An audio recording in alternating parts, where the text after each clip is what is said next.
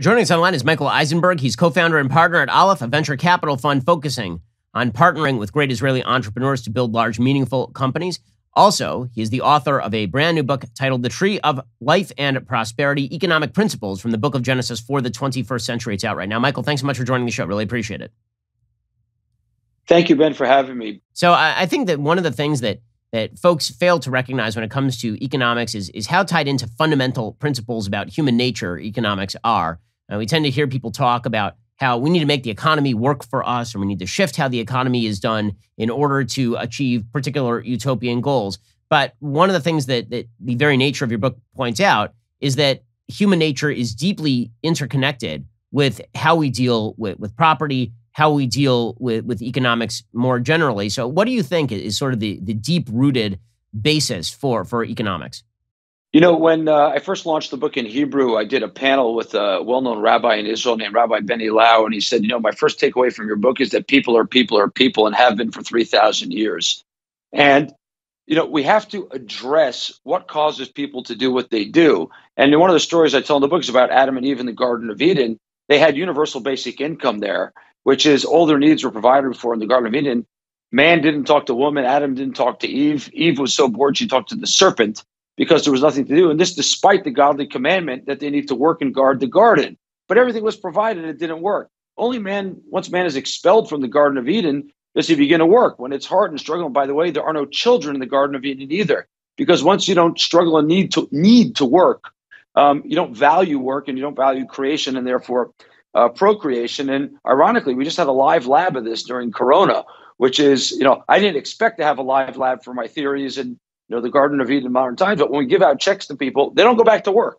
It's actually that simple. And so human nature is such that only when man is forced to work does he become productive, and no kind of graduation speech from Mark Zuckerberg is going to change that.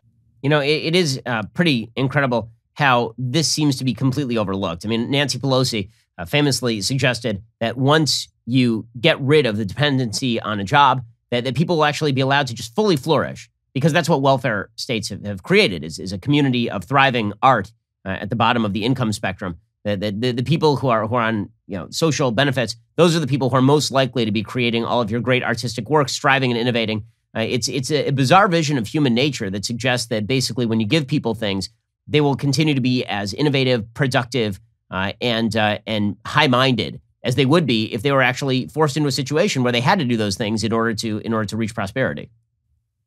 What we don't respect enough is human dignity. Human dignity is tightly coupled with work and productivity. And that is, if I work, I am productive and I have what to be proud of in it. People don't just work to get a paycheck. People work to create and earn their dignity.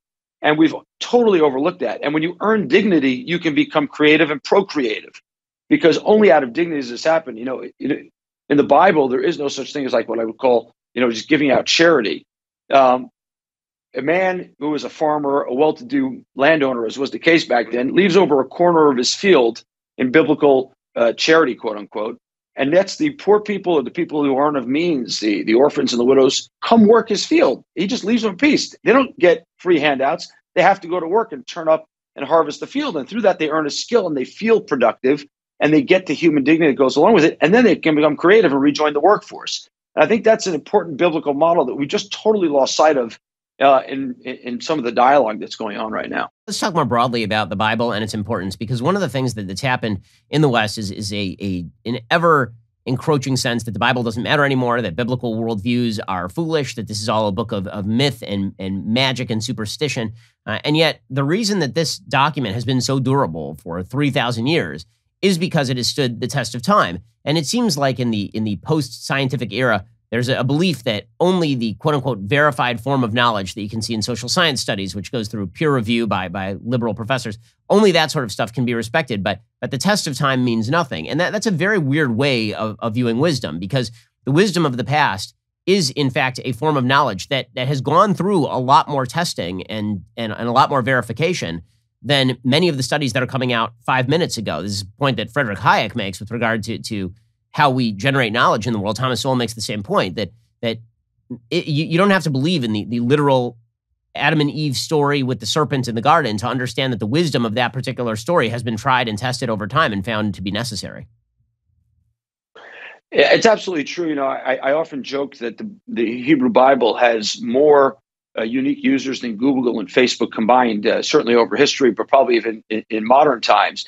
And not just that, it's been relevant for every generation over 3,000 years, and there's been more commentary written on it to make it relevant to those generations than anything else. And a friend of mine, Balaji Srinivasan, said, this is like wisdom of ancients for moderns, in kind of relation to my book. And I think it's true of the Bible in general. And so I think that's point one. But there's another part, is that the Hebrew Bible, in particular, the Bible in general, cuts across so many different disciplines. You mentioned peer review before. What is peer review if not kind of narrowism, constructed as departments in universities?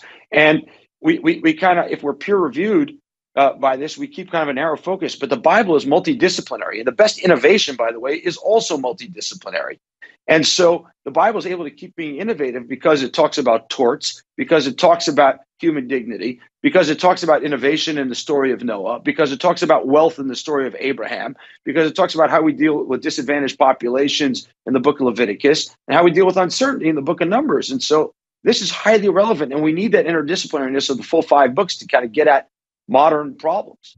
Well, the book, again, is The Tree of Life and Prosperity, Economic Principles from the Book of Genesis for the 21st Century. The author, Michael Eisenberg. Michael, thanks so much for joining the show. Really appreciate the time. Thank you, Ben. I really appreciate your hosting me.